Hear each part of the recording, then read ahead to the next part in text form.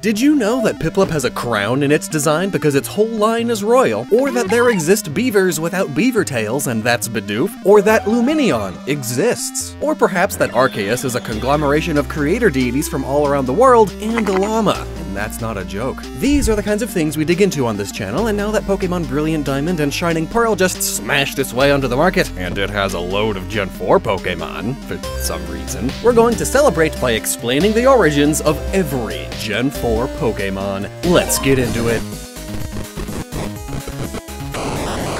Now, I should say this video very quickly goes over the inspirations of the Pokemon, but this channel is all about that, so we have loads of videos that dive way deeper into specific Pokemon lines that you should check out too. I might spend 30 seconds to a minute on a Pokemon line here, while in actuality they have 10 to 15 minutes worth of origins and thus have a video of their own somewhere on this channel. So please, if you like what you see here, subscribe and check out my channel page. Now then, we start with the starters, because how could you not? Turtwig is a little turtle, most similar to the Asian box turtle. Turtles do occasionally have plant life growing on their shells, due to them being slow and having those shells which are a nice flat surface that they can't really reach up to clean. It's a symbiotic relationship. The plant gets a ride and the turtle gets better camouflage? I guess. Well, in the case of the Pokemon, the Dex mentions that they share energy with photosynthesis. Grotle too has a bit of a snapping turtle face, but its body more closely resembles a generic dinosaur, like Spike from The Land Before Time. It seems to have the armor of a young Ankylosaurus and the spike plates of a Stegosaurus, except they are bushes instead of spike plates. I suppose bushes are themselves an upgrade from a twig. Also, fun fact, it's an oak bush. We know this because in the anime there's a Grotle and it has acorns in its bush. And the upgrade of a bush is clearly a tree, which we get with Torterra, a tortoise with terrain on its back, hence its new ground typing. It seems to pull its broadened shell from the Proganochelys, and its spikes from the Maolania, two extinct turtles, and may in concept be inspired by the world turtle, the idea that the entire world is on the back of several celestial elephants who themselves are on the back of a massive space turtle, a turtle covered in terrain, in a way. It comes from many different ancient cultures, and the Pokédex even mentions ancient people imagined that beneath the ground a gigantic Torterra dwelled, which similarly was referenced in Detective Pikachu. Chimchar, Monferno, and Infernape are always monkeying around. Have I used that joke before? I'm sure I have. It's hard to keep track. Anyways, these simians are based off of Sun Wukong from the very popular myth Journey to the West. They are fire-type because Infernape shares many similarities to Hanuman, which is thought to be an inspiration for Sun Wukong from the Hindu epic Ramayana, wherein Hanuman, who is a Kanara, a race of monkey people, was granted immunity to fire and thus can use it safely. Also, before we get any deeper into the video, I'm trying with these pronunciations, and I'm so sorry. As for animals, Chimchar appears tailless and is thus most similar to a chimpanzee. And according to the Pokédex, the gas made in its belly burns from its rear end. Yeah, it's like a gas-powered stove, except the ape is burning its own farts. It gains the fighting type when it evolves into Monferno, likely a reference not only to Sun Wukong, who is clearly the inspiration to Infernape's whole design, but also to monkey-style kung fu. And Monferno's face seems to be a cross of a mandrill and a golden snub-nosed monkey. Piplup is probably my favorite starter, just period, full stop. And its line are all penguins. Piplup itself is a sort of generic baby penguin. Prinplun is a crested penguin, and Emopleon, what else but an emperor penguin? It's in the name. Emopleon, emperor. Prinplun, prince. Royalty is referenced in the whole line, and the Pokédex mentions how prideful they are. Plus, Prip and Prinplun have these spots resembling large buttons on the clothes of nobles, and the back flaps they have resemble the backs of long tuxedos. People always connect penguins to tuxedos, it's such an easy connection to make. But also, did you notice that the light blue patch above Pip and Prinplup's beaks resembles a little crown? Then, as in Emopleon, the beak itself becomes a large crown, and one resembling a trident at that, the weapon of choice of Poseidon, the Greek god who rules over the seas. Its white belly resembles fancy ruffles or doilies, and it's got a big collar, for it is the Emperor. Perhaps even a direct reference to Emperor Napoleon Napoleon Bonaparte, Emperor of France, hence the name Empoleon, Napoleon, Emperor Napoleon, yeah, and lastly, its new steel type, rather than ice, is a reference to icebreaker ships. Its middle is even shaped like the tips of some of them. It slices through icebergs with ease with its blades of steel. And we finally get to a simple one, the Starly line. Starly, Staravia, and Staraptor. They are all starlings, like the white-cheeked starling and the gray starling, both very common birds across Asia. Being starlings, you can see some star shapes in their designs, though unlike starlings, they have these stylish tufts of feathers on their heads, which more so resemble quail and the northern lapwing. And finally, Staraptor adds in raptor elements, birds of prey, like the long-crested and harpy eagles. The red here likely referencing the sharp, bloody nature of raptors, or just over one-eye emo haircuts that were popular at the time that the first games were out. It's Bidoof, our golden god. It's what you get when you cross a doofus with a mountain beaver. Mountain beavers are basically the beavers you already know, but they lack the iconic beaver tail that beavers are famous for. But that's what Bibarrel gets, and that's also why it gains the water type. Beavers use those big tails to help them swim. Also, since beavers are known for eating wood, Bibarrel has a bib design on its chest. Kricketot and Whoop. They seem to combine leaf beetles with crickets, who are famous for playing their music incredibly loudly all night long. There may even be elements of the violin beetle in Kricketune, or at the very least an actual violin or cello, as it plays its music similar to how a human would play one of those, and also it has a pattern resembling one on its body. And I love its little maestro mustache! Kricketot similarly has a body resembling the strings of violins, and according to the Pokédex, when its antennae hit each other, it sounds like the music of a xylophone. Shinx, Luxio, and Luxray. I see fans saying that they are lions all the time, and they do have some lion traits, I suppose. More so sphinxes, mythological lion people, but their names, abilities, and the region they are found in all tell us that they are lynx, wild kitties of the cold north. They similarly have manes, but also black tips on their ears, and according to both Greek and Norse mythology, lynx are the keeper of secrets and have supernatural eyesight, able to see straight through solid objects. Luxray does have X-ray in its name, and the Pokédex says Luxray's ability to see through objects comes in handy when it's scouting for danger. So perfect! And lastly, the little stars on the ends of their tails, which also are much longer than lynx tails typically are probably a reference to the Lynx constellation itself, which similarly is depicted as a lynx, but with a significantly longer tail than real lynx typically have. Budew! It's a rosebud, also a baby Pokemon, which all have something baby-esque about them. In this case, it has a little bib, and the little baby with hair pulled straight up hairstyle, more common in babies than adults. Roserade itself carries 2 bouquets of roses, while its head is also a large white rose. Its mask, cape, and demeanor all resemble the stereotypical attendee of a masquerade ball, fancy parties where identities are hidden. This may play a role in its poison type too, as roses aren't poisonous, but the Hellebore plant is. And while noticeably different if you know how to look out for it, at a glance, they are often confused for roses. And then, the Gen 4 fossil Pokemon. Solid attack and solid defense. Both are dinosaurs, and also both have castle elements. I mean, just look at Bastiodon's face! Those dots not only resemble the patterns on various ceratopsians, but also they are the windows in a castle wall. And look up here, the tops of castle towers. It's a bastion. Bastiodon. You know, it most closely resembles the Chasmosaurus, crossed with a bulldozer with excavator teeth, especially with its shiny color. Its bone piece here resembles many depictions of cavemen with nose rings made of bone. Its Prevo, Shieldon, has a medieval shield for a face, and most closely resembles a Protoceratops, a much smaller common ancestor to all ceratopsians. Rampardos pulls from the offensive part of a castle,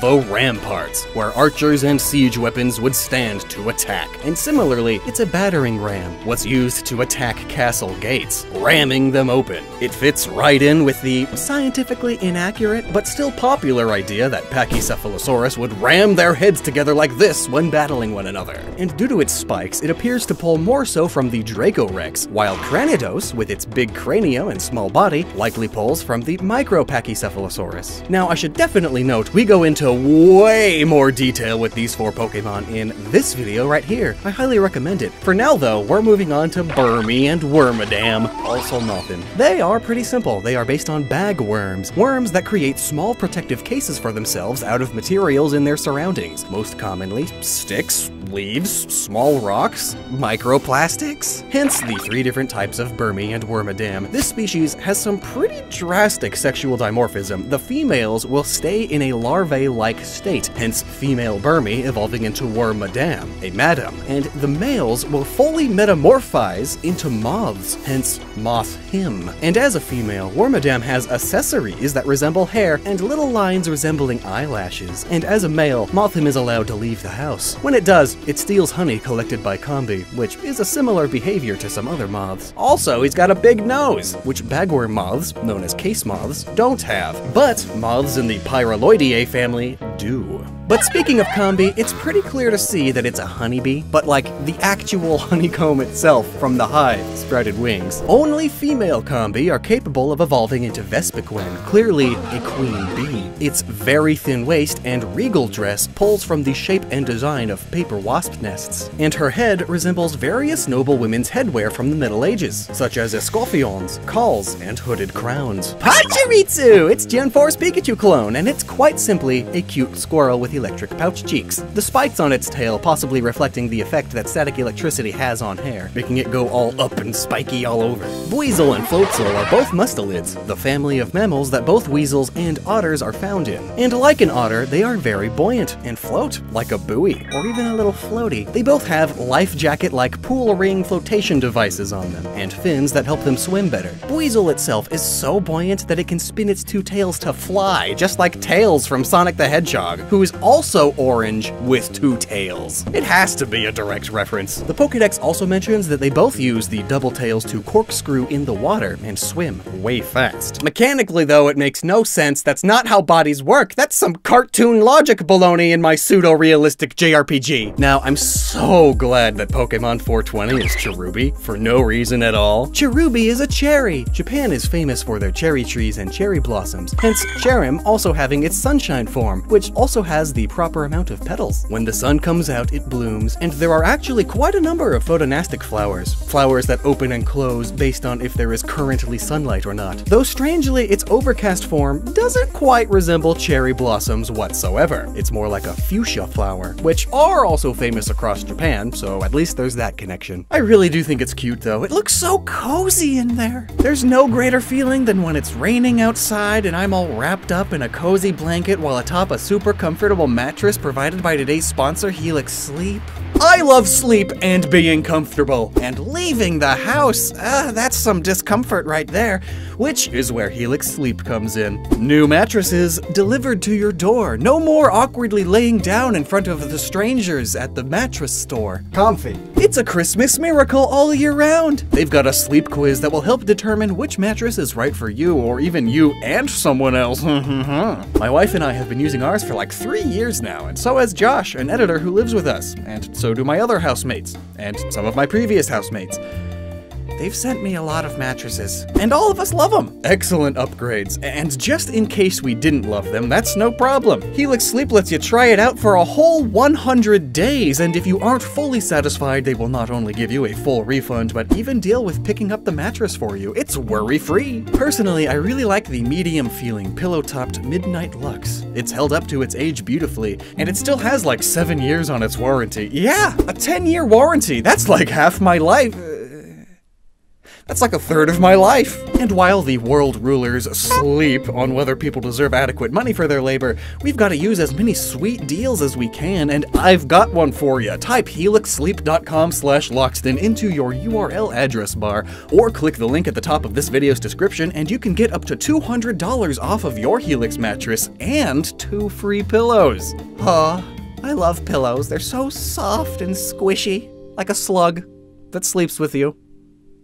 This is a transition to Shellos and Gastrodon. Shellos and Gastrodon are new nudie branches, sea slugs, of which there are a wide variety. Being soft-bodied, they are highly susceptible to changes in their environment, which is likely what inspired there being two variants of this Pokemon, East and West. Different seas, different ecosystem, different niches to fill. The Pokédex mentions that when it senses danger, it gushes a purple liquid, which is an ability that sea hares have, another nudie branch. And another order of nudie branch they pull a lot from are the Opistobranchia. I mean, just look at the way they carry themselves. Head held high, just like the Mon. And one last note, the Japanese name for Gastrodon is Tritodon, which contains Torito, Spanish for little bull, which is notable not only because of its bull horns here, but also their third eyes. The Tauros constellation is associated with the opening of the psycho-spiritual third eye in astrology, as Aldebaran, the biggest and brightest star in the constellation, lies right between its eyes and horns. Ew! Gosh! I don't want to look at it! Get it away! No! Fine. Ambipom is ambidextrous, which is when you are not left or right-handed, you are equally good with both. The udders, hands on the ends of its tail are inspired by the many species of monkeys that have prehensile tails, meaning tails with enough strength and flexibility that they can essentially use them like a fifth limb, grabbing branches and swinging from vines. Some say it's inspired by the Ahuizotl from Aztec mythology, but it's a dog. Like, it's got a hand on the end of its tail in more modern depictions, but like, it's a bit loose, just like Ambipom's brainstem. And its stupid flat face is probably from snub-nosed monkeys. Look, we gotta move on, can we please? Thank you. I hate that thing. Drifloon and Drifloon. Both of these Pokemon are based on floating objects, a balloon and a blimp or hot air balloon, and both of their Pokedex entries state that for the most part, they are just wandering around, drifting from place to place, wherever the winds take them. Drifloons will sometimes try to take children along with them to the underworld, but more often than not, they get taken by the children places, just drifting along. These aspects fit with the wandering spirit type of ghost, usually the soul of someone who died unknowingly. Now, they aimlessly wander wherever it was that they died, or wherever their spirit happens to float to, just like these Pokemon. And just like a lot of jellyfish, drifting with the currents. The Tentaculata jellyfish in particular is known for its ghostly luminescence, and only having two long feathery tentacles, just like Drifloon. And loads of jellyfish will rise in the ocean when it's warmer out, like hot air balloons. Also, thanks to the popularity of the It horror franchise, Pennywise the Clown is sort of synonymous with ghostly horror now, and has made balloons another symbol of spooky ghost clowns. The yellow X-noses are likely simplifications of the colored nose cones on the front of many blimps. Or maybe the tape you have to put over a kid's mouth when you kidnap them. Oh boy, Baneri and Lopunny got a whole video about why Lopunny is so... that, and why they are the only Pokemon to naturally learn the move Frustration. They are lop-eared bunnies first and foremost. Baneri can curl them up to resemble earmuffs, which can be made out of rabbit fur. As a Lopunny though, yeah, that's a Playboy bunny, which are still popular in Japan to this day. Almost naked supermodels wearing nothing but a fur-cuffed coat was a big trope a few decades ago, which is also back when Playboy bunnies were still a big thing in the West, and rabbits as sex symbols has been common throughout most of recorded history, so it's no wonder that this connection was made. More details in the other video. Mismagius is a witch. I mean, clearly. Raggedy cloak, big pointy witch's hat. Look at the Hexmaniac sprite from Gen 3. They turned her into a Pokemon in the next games. Notably, there is a notable yokai for Mismagius, the Nasu Baba, a witch with purple skin. Banshees are also worth mentioning here too. Female spirits who are often depicted with incredibly ragged clothes and often no lower body. They fly around and scream, often a curse of death, or a warning of the death of a family member.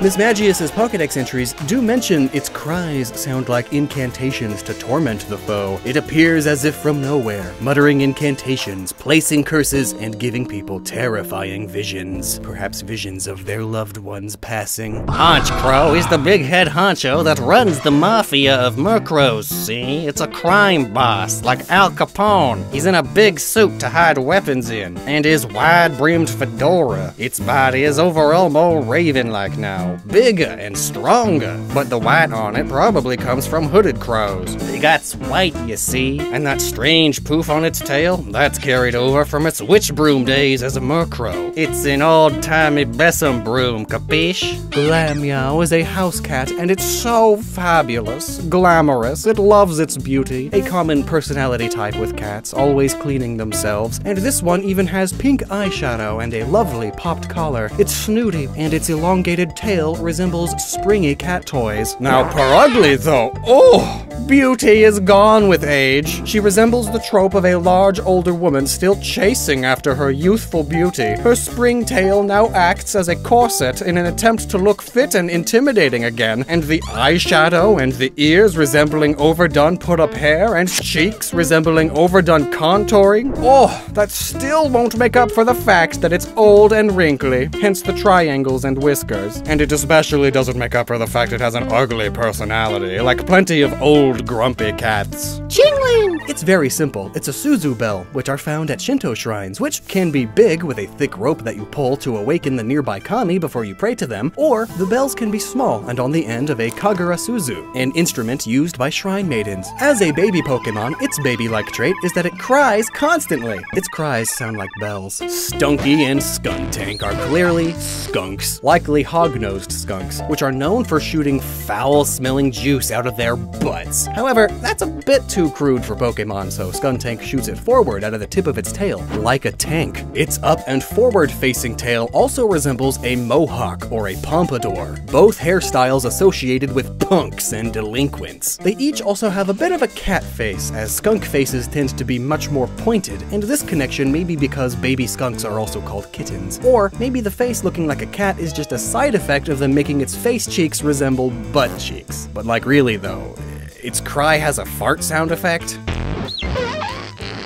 The butt face is probably intentional. Bronzor and Bronzong are a bronze mirror and bronze bell. They come from an old Japanese myth about a village where the priests wanted to forge a bell for their temple and asked the villagers for bronze items to melt down. One woman donated her mirror, but later regretted it, and that spiritual connection led to the mirror being completely unable to melt, which is referenced by Bronzong's heat-proof ability. Bronzong resembles a Dotoku specifically, which rang in rituals to bring about good harvests, which is referenced in Bronzong's Pokédex entries. And similarly, while it may be a coincidence, Bronzong's face resembles some depictions of Tlaloc, the Aztec god of rain and earthly fertility. So, harvest, basically. Bonsly! What's so sly about it? Well, it's a bonsai tree, but it's a fake bonsai tree in a little pot with legs. It even has a drainage hole in its bottom like clay pots. As a baby Pokemon, its baby traits are its drainage hole, and also it adjusts its own moisture level by leaking water from its eyes. They resemble tears. Mime Jr. It's a baby Mr. Mime, and as such, it does mime tricks, even though it looks more like a clown with its court jester fool's cap, red clown nose, and little clown frills. It's also kind of like a small gnome, who also wear hats like that. One could even say it looks like 2 scoops of strawberry ice cream with a whipped cream topping and some cherries on top. Its legs are pointy, like a cone, and clowns actually have an intertwined history with commercialized ice cream cones, it turns out, being the mascot of the biggest ice cream cone manufacturer in the world, who also typically features 2 scoops of strawberry ice cream on its packaging. Mime Jr. is also a baby Pokemon, and as such, it acts like a little toddler. The Pokédex says it mimics the expressions and motions of those it sees to understand the feelings of others, which is perfect. Toddlers learn a lot by doing just that, mimicking their parents and older siblings. It's the same idea with Happiny, a baby Chansey. Its Pokédex says it carefully carries a round, white rock that it thinks is an egg.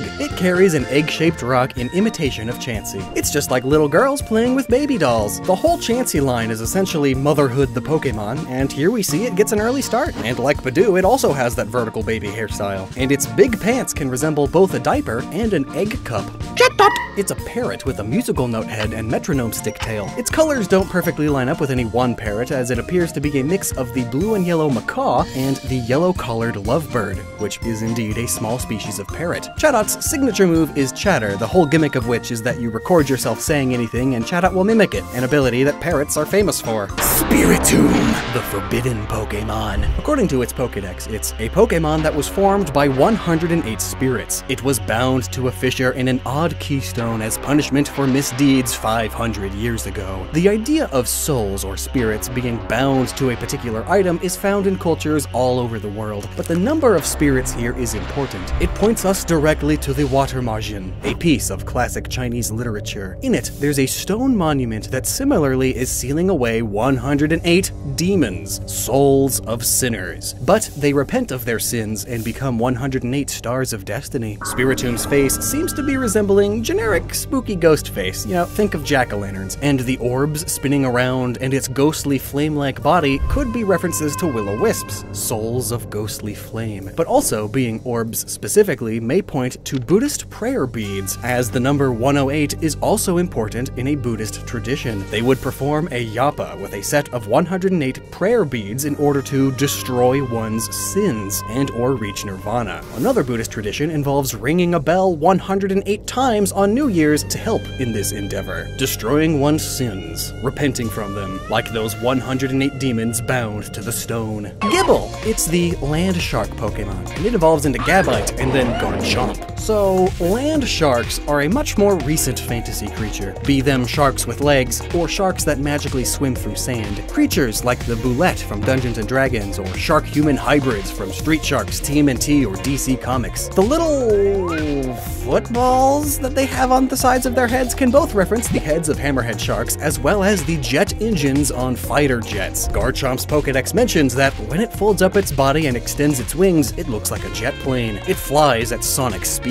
Sharks are known for swimming very quickly through the water with tooth-like scales along their body to reduce drag, just like these Pokemon. Another Pokedex entry says, there is a long-held belief that medicine made from its scales will heal even an incurable illness, which is likely a reference to shark fin soup. And then other Pokedex entries mention that they live in caves, like shiny things, and then hoard those things in its caves. This is where the dragon type really shines through, as this is a common trait that Western dragons are said to have. Dragon hoards in their dragon layers. It's said to dig them up, which is likely a reference to Gen 4's underground tunnel system with its digging minigames. And lastly, it has a pretty clear connection to Sharpedo, which is a bit complicated, so we have a full video about that linked right here. Check it out. Meanwhile, we're moving on to Munchlax, a baby Pokemon that evolves into Snorlax. Its baby trait is that it's always hungry. Babies do seem to eat a lot for their size, and that's just because they are so busy growing and developing. And look, it's even got a little bib! Munch and Snorlax are based loosely on bears, or rather the idea of bears. They eat and eat and eat and get really fat so that they can snooze and hibernate all winter. Plus, bears do have an association with honey. They devour it because it's so sugar and calorie rich, and as such, Munchlax is found in honey-slathered trees. Also, it's always looked like a burglar to me, like the kinds with the hat and mask covering half of their face. That might be intentional, as they are known to steal food. Riolu and Lucario, part jackal, part African golden wolf, especially when shiny. Being such an upright standing jackal makes the connection to Anubis, a very popular Egyptian god, an easy one to make.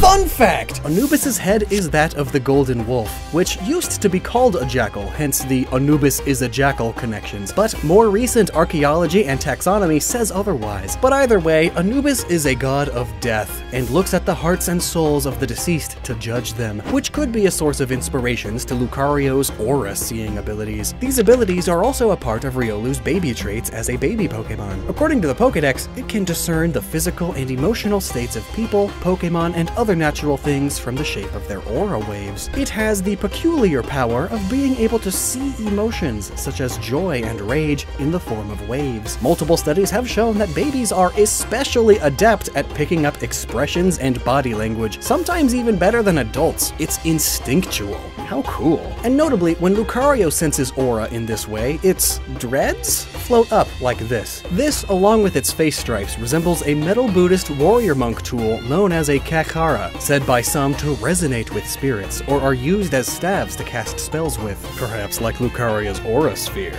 This use of them is mostly found in fiction, but either way, when doing so, the rings float up, similarly to Lucario's dreads. The metal rings on its shoulders could be seen as the iron rings some martial artists wear on their arms as weights, and similarly, in some media, have magic powers. And speaking of martial arts, Lucario's fighting type and its connection with Egypt could refer to Egyptian boxing, the earliest recorded combat for sport. Hippopotas and Hippowdon are first and foremost hippopotamus, but they hate the water. Instead, it lives in dry places and covers itself in sand to protect against germs. It's similar to real hippos and sun protection with muddy water. These Pokemon have spouts all over their bodies that expel sand, sort of like a sand blaster. And take a look at these sand blasters, it looks just like their big nostrils. I love Hippopotas Desert Army camo, and also worth mentioning is the mythical creature the Behemoth, which is said to have the head of a hippo and sometimes is depicted as just a giant hippo. But not just any hippo, a sand hippo that lives deep in the desert. So perfect! Skorupi and Drapion are scorpions, perhaps even the Theliphonida, which technically isn't a scorpion, but is similar enough. And strangely, while not water type, they are in the Water 3 egg group, which could be a reference to many aquatic arthropods, like lobsters, or Eurypterids, scorpion ancestors, which are more colloquially known as sea scorpions. Drapion's face is really off-putting. Perhaps its category as the ogre scorpion Pokemon truly is fitting. Its Pokédex entries talk about its violent, raw strength, and ogre do come in many colors, purple included, and I suppose these white things coming out of Drapion's mouth could both refer to large, sticking out ogre teeth, as well as the strange mandibles on the sides of scorpion mouths. Now, maybe you've heard that even just touching a poison dart frog is enough to kill you. Well, with Croagunk and Toxicroak, now they are the ones touching you with their little poison fingy. I'm gonna give you the finger, Croak. Now, it's a small difference, most easily noticeable in the original sprites, but female Croagunks have their white and black midsection higher than the males. This means that this part of their design is likely inspired by the Sharashi, a long cotton cloth that you would wrap around your body under your kimono. Women would wear them much higher than men for breast support. In modern media, Sharashi are usually worn by characters for one of two reasons. It's either to show that they are a person honoring Japanese tradition, or they are tough, strong, and perhaps even a delinquent, which is likely the intent with Croagunk here, hence why it's doing the Bosozoku squat, which is done by Japanese biker gangs who also still wear Sharashi, to both honor tradition and show that they are tough. Now, I do like how Croagunk and Toxicroak have their croaking pouches in different spots. Different frogs have them in different places. And also, the spikes that Toxicroak stabs its enemies with are probably inspired by the fighting technique used by the hairy frog, which, in an emergency situation, will break its own toes so that there's a snapped, pointed bone that stabs through its skin, and it uses that to defend itself. What the heck, nature? Carnivine is pretty straightforward. It's a Venus flytrap, those carnivorous plants. I do like its Pokédex entries though, saying things like it attracts prey with its sweet-smelling saliva, then chomps down.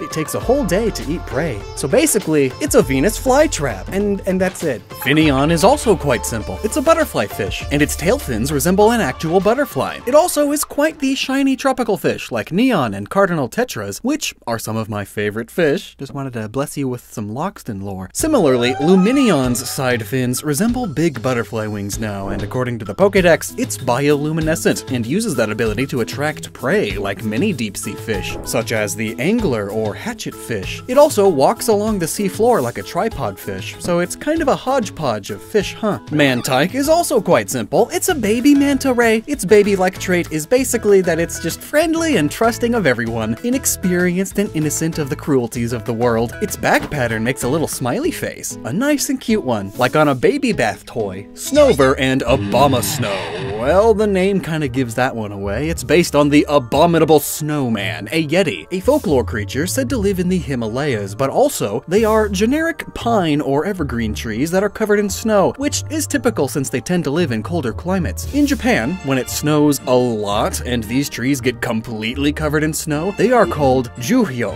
or snow monsters. So here's a snow monster, a snowy yeti. Yeti is a classic monster. Weavile is a civet, or weasel, which are found all over the world, even in colder climates. But it's not just any weasel, it's a Kamaitachi, a weasel yokai with huge, sickle-like claws. With its speed, it invisibly runs with the wind and causes mysterious cuts on those in the cold. It's an explanation for wind burn and wind cuts. It also now has a rather interesting head and neck piece, which is why I bring up civets. They've got this big dorsal crest that may have inspired the feather-like headdress that Weavile has. I see many attribute this headdress and gem and eyeliner being Egyptian-inspired. Many Egyptian deities wear similar things, and I can see that. Civets and weasels are found in Egypt too, but they are also found in the Americas, where there are similar jeweled feather headdresses worn by chieftains and Aztec deities alike. So I think instead of referencing any particular one, it's more so a broad signifier of power. Fitting. as weasels are also all over the world. Magnezone! Well, that's a UFO if I've ever seen one, a classic flying saucer. Zone is also one of those words associated with your typical pop culture aliens, little green men and all. It's also a more fused Magneton, who is 3 Magnemites stuck together. Now they've completely fused due to even more magnetism. The third and now big Magnemite has its big red eye in the middle, and its screw became an antenna. It may have gone through a process of electromagnetic forming when brought to an area with an especially powerful magnetic field, which is how you evolve it originally. Long story short, electromagnetic forming is when you pulse high-intensity magnetic fields into an electrically conductive metal to make it compress into a new shape. And oh gross, it's Licky. Well, Lickitung vaguely resembles an iguanodon with its thumbs, and folks used to think that iguanodon had a big tongue because dinosaur science was new at the time, but it's also based on the Akaname yokai, which similarly has a single claw on each foot and a gargantuan tongue, and they share a similar behavior, they lick dirty things clean. Then there's also the idea of a chameleon or a lungless salamander's tongue. Huge projectile tongues. But then, for Licky specifically, it has a bib and this curl of hair, and it's especially round, which immediately brings to mind classical depictions of gluttony. Round, dandy macaroni men with their curls and frills and rounditude, and ew, we just can't get away from it, can we? It's Rhyperior. What a mix mash of ideas. It's got the rhino with a drill furrow horn traits from its prevos, and then it adds on a wrecking ball ankylosaurus tail. It's got artillery cannon arms, and then it's wearing the protector item that it evolves with, which I guess is like a bulletproof vest and ear protection that folks wear at shooting ranges, since it has the whole like shooting artillery cannon thing. But at the same time, it can also resemble a miner's hard hat and safety vest, especially with its orange color. Either way, it's ugly. Maybe it's supposed to be ugly because it's a demolition worker guy. I'm sorry, that was rude. At least Tangrowth, who I love, is cool. A Tangela that's grown up. It evolves when it levels up after you teach it Ancient Power, which is likely a reference to how most of the world's land was vine-filled rainforest hundreds of millions of years ago. In those rainforests, there are also loads of swamps, and your typical swamp monster is a beast completely engulfed in algae and vines, which is also similar to the Green Man, a legendary being who represents spring and growth. He's usually shown as a face completely overtaken with plant growth, and often has little curls, just like Tangrowth. And also, while blue isn't really a real vine color, red can be, like his little fingies. I actually really like Electivire too. Other than the Tesla coil horns, it seems to lose the Oni origins that Electabuzz had, and now it appears to be an upright ape of sorts, like a gorilla Gigantopithecus Sasquatch, but with 2 electrical line tails and a power socket pattern on its back, perfect for carrying an Elekidon. And its eyes and this dot on its forehead resemble other countries' electrical sockets, like India's, which is home to a load of those primates. Magmortar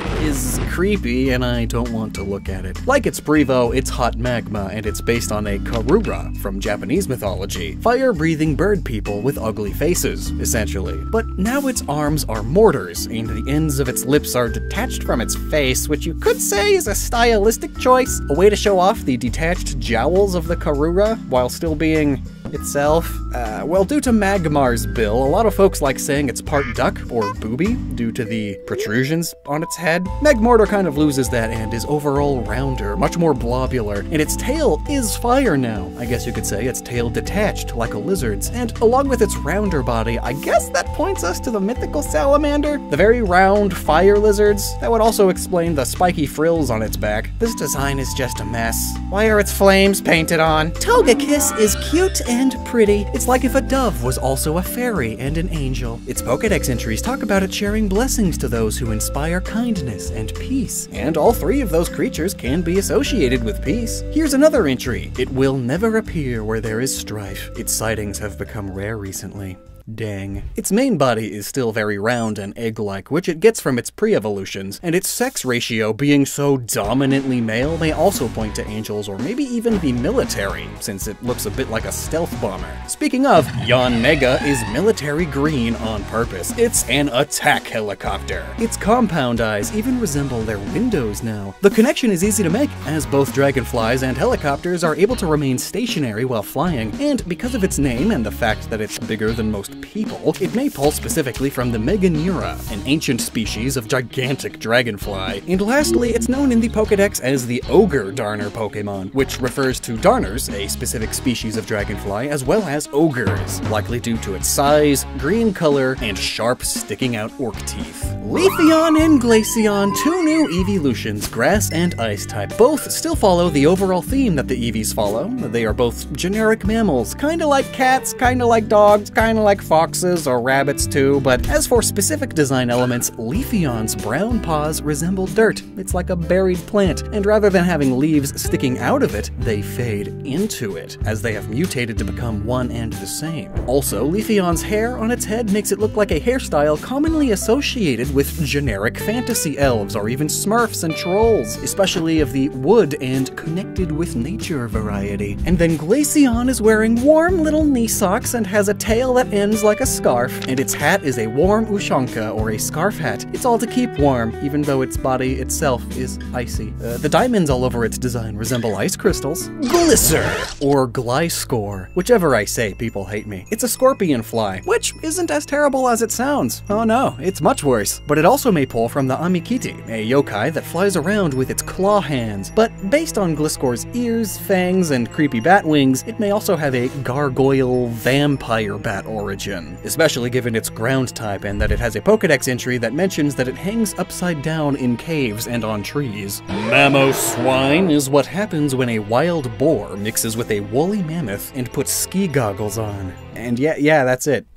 Well, its shiny color is gross, like the frozen remains of mammoths, so that's neat. Porygon Z. It's a Porygon, which is like an origami bird, man-made out of digital code, and then it gets upgraded, and then if you trade it while holding a dubious disc, it starts messing up and glitching out as a Porygon Z. A Z is just a messed up 2 after all. And we've got a whole, sorta two-part video about this guy for more details. It's a favorite of mine. Check it out. Gallade is the evolution of a male Kirlia with a Dawnstone. Contrary to what many people think, Gardevoir is not a female-only Pokemon. It can be either. It's a feminine prince or princess, whereas the Gallade here is a guardian, a gallant knight to the royals, or even is a prince himself, grown up during times of war, and so is trained in military tactics and sword fighting. His head resembles a Roman gladiator or Corinthian/Greek hoplite helmet, though its weapon of choice seems to be a tonfa, but like a sword tonfa, and it's taking a fencing en garde stance. It's kind of an odd mix of things, but at least they are all themed around gallant warriors. And the whole line have body types similar to Onasama Ningyo, Japanese paper dolls, which are specifically dressed quite sophisticatedly and are blank-faced so that the viewer can use their imagination regarding their expressions and emotions, which ties into the whole line's theme of reading and sharing emotions. At its core, Probopass is a Moai, the famous statues from Easter Island. Some of these statues have red topknots called pukao, which were made from volcanic rock, and we see it atop Probopass as well. Looking at Probopass from the top down, you would see that it resembles a compass, each nose pointing in a cardinal direction and the big red one pointing north. Using a nose as a compass not only insinuates the expression to follow one's nose, but also in many species, fish and birds especially, with a magnetoreception sense, meaning that they can feel the Earth's magnetic field, the ethmoid bone plays a major role in being able to sense that. It holds and is surrounded by magnetoreceptor cells, and this is the bone that separates the brain cavity from the nasal cavity. In fact, here's a quote by a scientific journal. Long story short, they got iron oxide in those cells, and sometimes it's hard to tell what's naturally produced there, and what iron oxide from the outside is just stuck up in there from the outside. Just like the iron shavings used in the classic children's toy Wooly Willy, where you would use a magnetic wand to give the man a mustache and beard. Very similar to the iron shavings we see forming around Probopass's nose. Dusk Noir sort of fills the role as Pokemon's Grim Reaper. It's a creepy spirit that is said to take lost spirits into its pliant body and guide them home. Mothim. At the bidding of transmissions from the spirit world, it seals people and Pokemon away. No one knows whether it has a will of its own. Like the Grim Reaper, it is merely a personification of death, no true will of its own. Death is natural and comes to all eventually. Other potential inspirations include the Yamawaro, said to be a Cyclopsian Kappa, which moved into the mountains. Kappa are known to steal and eat souls, and there's also the Chochin Obake, or Paper Lantern Ghost, which somewhat resemble Dusclop's head, and they too are known to surprise people and suck out their souls. Though there are some other spirits worth mentioning, like the Hindu Kabandha, who gained immortality but was cursed with this appearance, which also includes huge arms and hands, and now has to eat people. There's also the Brazilian Mapinguari, aka Juma, which similarly has a mouth on its gut, one eye on its head, and huge finger claws. And it too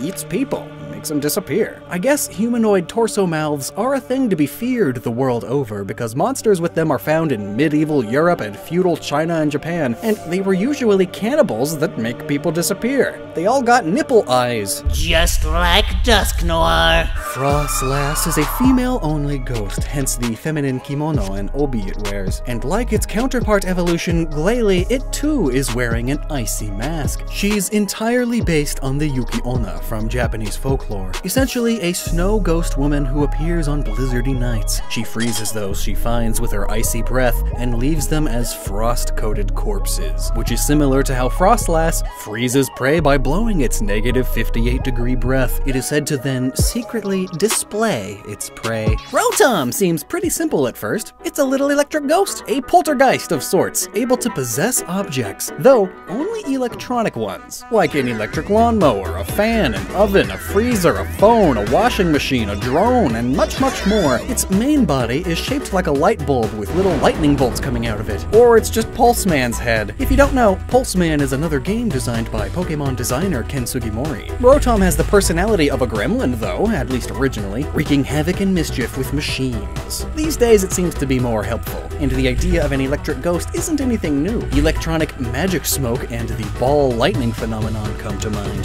Uxie, Mesprit, and Azelf make up the Lake Guardians, Sinnoh's legendary trio, and each symbolize a different part of the of human spirit, knowledge, emotion, and willpower. Each also seem to represent the imperial regalia of Japan, or the three sacred treasures, which are the Yata no Kagami, a sacred mirror that represents wisdom, the Yasakani no Magatama, which symbolizes kindness, well-meaning, and benevolent emotions, and the Kusanagi no Tsurugi, a sword that symbolizes valor and bravery, willpower in a way. Also, Azelf has a little elf or gnome hat. Mesprit, the sprite or spirit, has the Lucario dreads, which again may come from the Kaka, which resonates with spirits, and Uxie may have a turban of sorts. Historically and stereotypically speaking, the Japanese often associate turbans with wisdom due to gurus and the like, especially Sikhs, or it could resemble a falouche, headwear worn by French university students before and during most of the 20th century. But not only that, a form of Chinese turban, known as the futou, could play a role here, or even the bokjen, worn by many East Asian scholars, and is very similar to the yujin, which are used when studying Confucianism. Confucius is, after all, widely considered to be one of the most influential teachers in human history. And when you take a look at that hat of his, it's like a small Uxie head.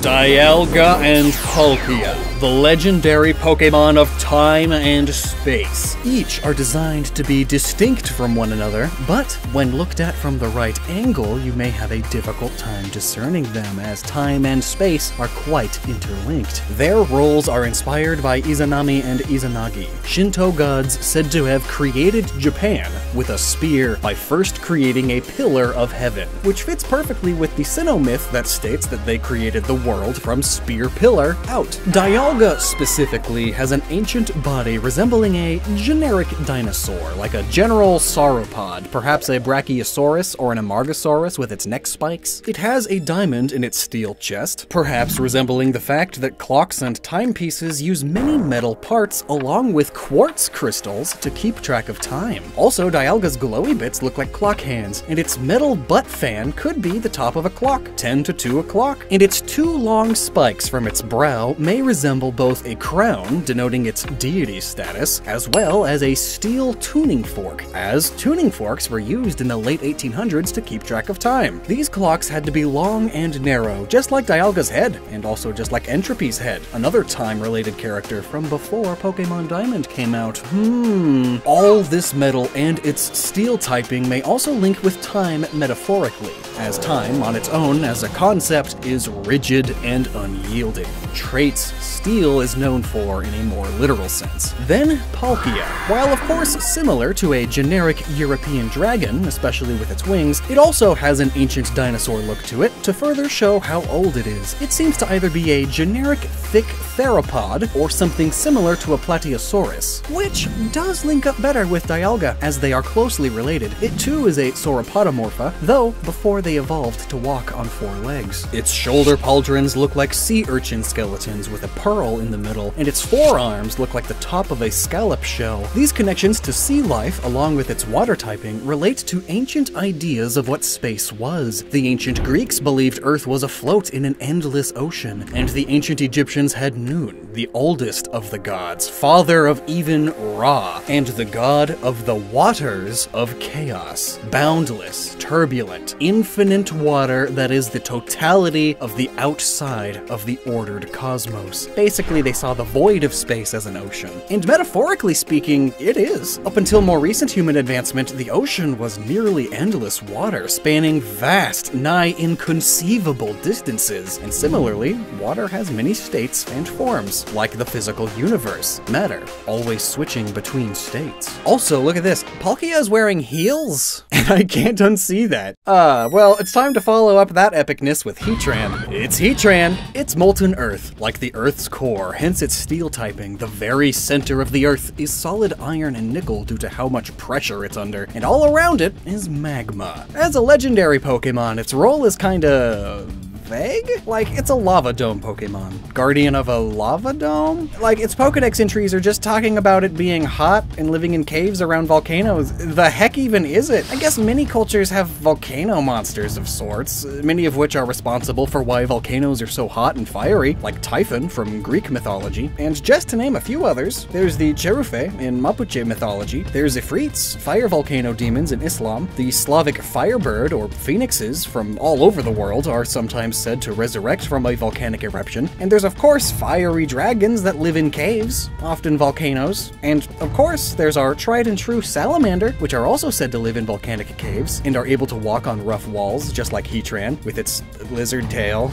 Though the tail being as short of it is, and it being all bumpy and crevicey as it is, and it kinda having a large jaw and underbelly, it kinda makes me think of a lava toad. Remember, young toads still have tails, though fire toads aren't really a thing outside of modern fantasy. Like, yeah, here's Paribet, a lava minder, the spitting toad, nitro toads, and those are just video game examples, but they are all more modern things, and maybe Heatran isn't even a young toad. I don't know, but like, what the heck? It's so generic. I guess it's fine for it not to be based on any one particular thing, but still, maybe because it walks on walls and can learn the move Bug Bite, it's like a beetle? I don't know. Generic lava monster it is. If I ever do a deep dive video about it, I'll plop a link in this video's description. But for now, since I spent almost a whole day on that one, it's time to move on to Regigigas, ruler of the Regis. All of the Regis are golems, living elementals of sorts from mainly Hebrew mythology. After all, they are said to have writing on their heads, and the Regis all have a braille-like pattern for eyes, and there's an ancient braille language in the game. To be a bit more specific, there is the Golem of Prague, who scared people due to its size, so it wound up sealed away. Same as Regigigas, and also same as the Titans in Greek mythology, said to be the original ones, and humongous elemental giants. And then Zeus sealed them all away. Regigigas being the colossal Pokemon, and one of the biggest, it probably pulls from a colossus more specifically. Colossi are basically giant living statues. And lastly, its inspiration for its role in the world is the Daidarabochi, a gigantic yokai said to easily move mountains and put the continents in place. Similarly, Regigigas' first Pokédex entry reads, "There is an enduring legend that states this Pokémon towed continents with ropes."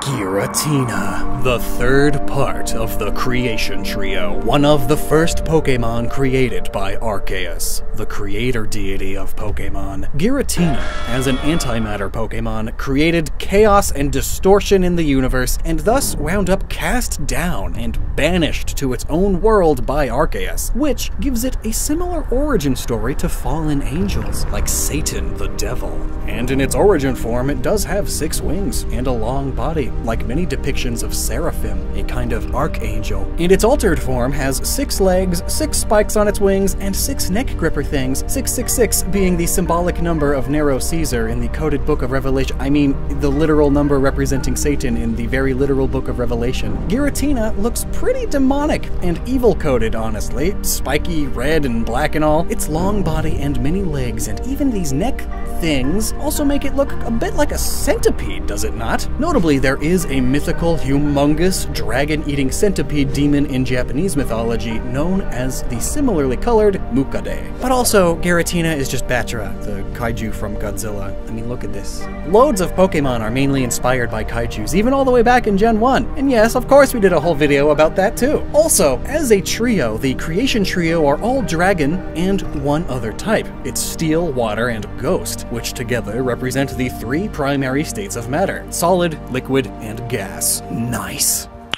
Cresselia and Darkrai. One's a legendary, one's a mythical, but together they are still the lunar duo. And likewise, we have a whole duology of videos all about their origins in significantly more detail. But in super summary, Cresselia resembles many Eastern goddesses with her Hagoromo, especially Chang'e, Chinese goddess of the moon. She's also a swan, the Cygnus constellation, and also in alchemy, the moon represents the feminine powers, which include fertility, passion, resurrection, intuition, and magic in general, which is why supposedly pagan witches are typically women. Many believed, and many still do, that a woman's menstrual cycle is linked with the lunar calendar, hence the blood rituals and such used to please the triple goddess from many neo-pagan religions. Cresselia's head does resemble 3 crescent moons in one, and the triple goddess is primarily Hecate, a Greek goddess that when depicted wards off evil spirits and protects against nightmares. And similarly, garlic is the goddess's main herb, and it keeps away vampires. Speaking of vampires, Darkrai, with its blood-soaked fangs, is a personification of nightmares in general, a ghostly boogeyman.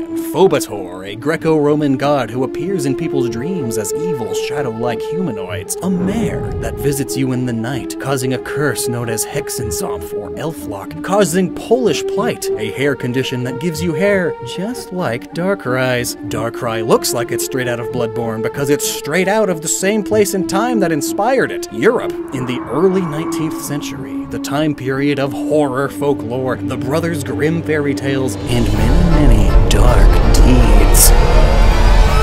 And Fione and Manaphy are sea angels! These cute little fishes! More specifically, perhaps the Cleone, hence the name. They also have elements of the immortal jellyfish. I mean, look at the Manaphy egg, it looks just like it. The immortal jellyfish is capable of essentially resetting its age by reverting back to previous stages of life. One of these stages is called a polyp, and they have the long tendrils on top of their bodies, perhaps like Manaphy and Fione's long hair-like things. Also, immortal jellyfish have 2 possible life cycles. Either they become reproductive and lay eggs, like Manaphy, or they can turn away and revert back into a juvenile, perhaps like Fione. Shaman has a cute hedgehog form, which is literally a hedgehog. How creative. It's like a little chia pet. But it also has a deviantart form, though they are officially known as the land and sky forms. It has a grossadilla flower on it, which comes from thank you in Spanish. It's a fictional flower, though is somewhat similar to hydrangeas, I suppose, which in the language of flowers also symbolizes gratitude. These flowers on Shaman are capable of absorbing pollution in the air to clean it, which is kind of what all plants do with carbon dioxide, but Shaman's flower does it to a